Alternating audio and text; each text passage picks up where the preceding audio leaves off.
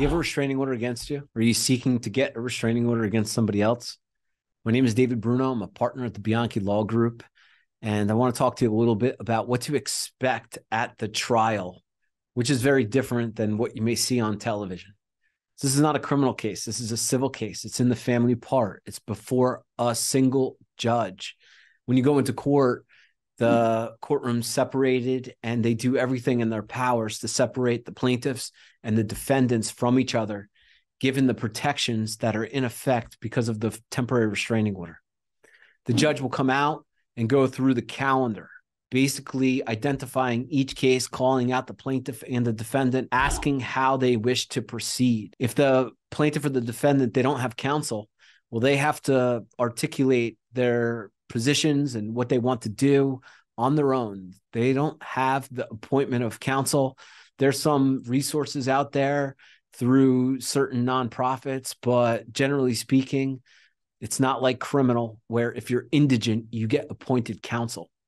So if an attorney is in the case, the attorney stands up with the party and articulates to the court how their client wishes to proceed.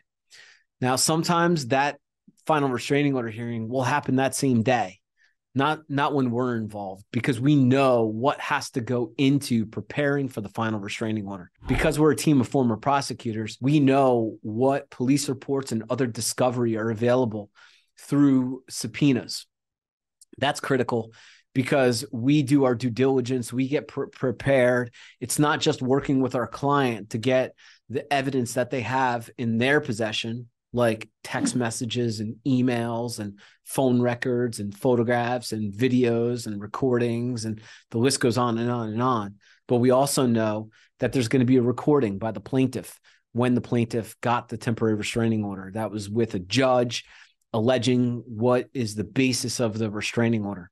We also know if police were notified, there may be a 911 call. There will be police reports. There may be witness statements. Police may take photographs and video, body cams, surveillance video. So these are all things that need to happen, need to be looked at in preparing for a final restraining order, because at the hearing, the rules of evidence apply and evidence needs to be presented according to the rules of evidence, where a foundation and the proponent of the evidence must authenticate the pieces of evidence.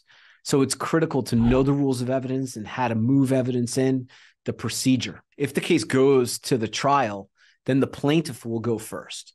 And the plaintiff or the plaintiff's attorney will call witnesses and present evidence to prove the case that they have to prove.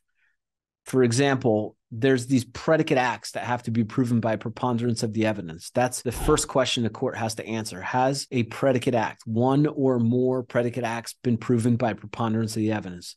And then if so, the second question the court has to answer is whether or not the restraining order is necessary for the protection of the plaintiff. That is the silver versus silver standard. So the plaintiff has to call witnesses and admit evidence to prove the predicate acts by preponderance and that the restraining order is necessary. After the plaintiff presents their witnesses and their evidence, then the defendant goes. The defendant can testify, the defendant can admit evidence and exhibits, etc. And then after both sides have the opportunity to present evidence, the court will hear closing arguments. Plaintiff summarizing the evidence and why the restraining order is necessary, and the defendant summarizing the evidence and presenting why the restraining order is not necessary. And then the court will make a final decision. If the final restraining order is granted, that is a protective order that is forever. Unlike some other states, New Jersey's Domestic Violence Act has the duration of final restraining orders to be indefinite and only could be removed or modified through a motion or a court action. So it's critical that the parties know exactly what to expect at trial and how to present evidence, how to present their witnesses, and what the legal authority and precedent is.